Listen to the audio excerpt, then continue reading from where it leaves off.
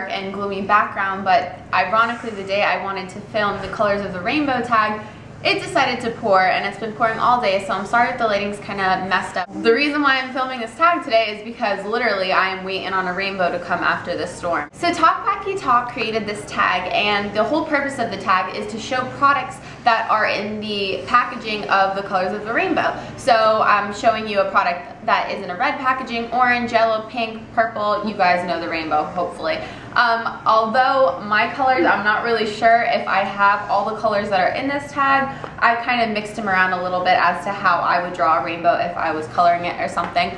So I guess I will begin and start off with red. This is the Kate Moss lipstick, and this is from Rimmel London. I absolutely love the Kate Moss line. It is in 110.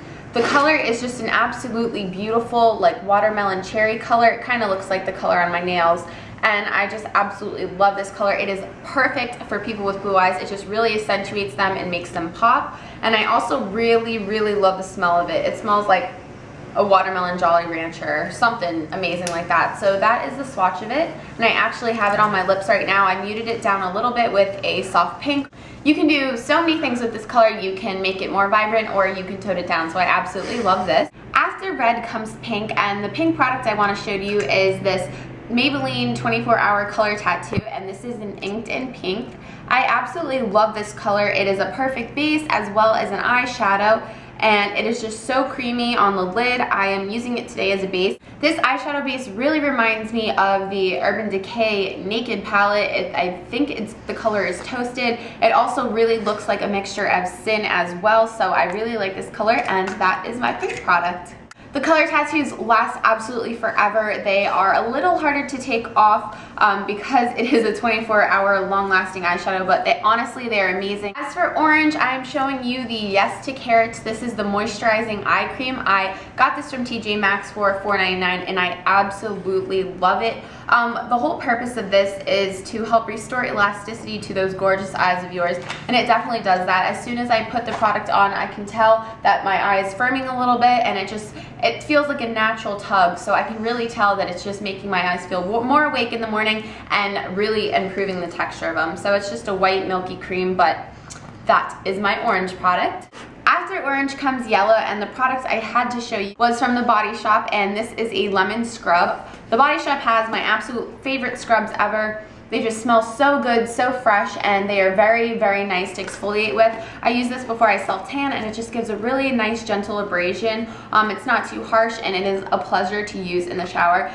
P.S. I got a Groupon. You buy $10 worth and you get $20 worth to use at The Body Shop. So I bought 2 of those, and I bought 4 new scrubs with it. So that's a little tip. Watch out for them on Groupon, because for me, I absolutely love The Body Shop, but they do get a little pricey. I believe the next color is green. The green product I want to show you is this Queen Helene Mint Julep Mask. As you can see, it is a mint mud mask. That is the color of it.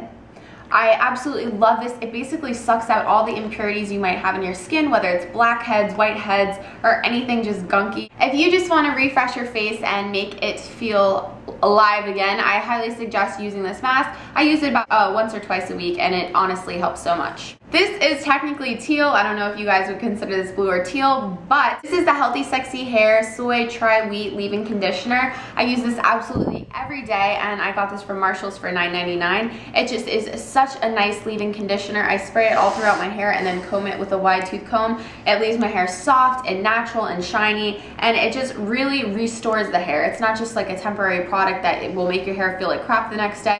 For purple, you guys have seen this time and time again in my videos. This is the Aussie 3-Minute Miracle leave-in conditioner as well. I use this as a deep treatment. I use it as an everyday conditioner. Anytime I wash my hair, which is about 3 times a week, 3 to 4 times a week, I use this, so it is okay to use every day, and it just really restores. Like I said, it improves the texture of your hair. That's what most of these products do. I don't like temporary products. I like products that over time with using them, they will improve just your overall condition of what you are trying to improve. It just absolutely makes your hair feel so soft, and it is so much better than the macadamia oil conditioner that everyone raves about. If you guys have not seen the Good and the Bad and the Ugly on Deep conditioners, I will link that down below so you could check it out. But you guys will be seeing this in many videos to come. The last product is supposed to be multicolored, and this is the Milani Jewel FX.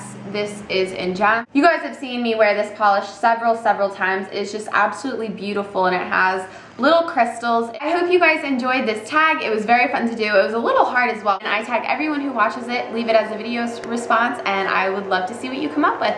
I will talk to you guys later. Mwah.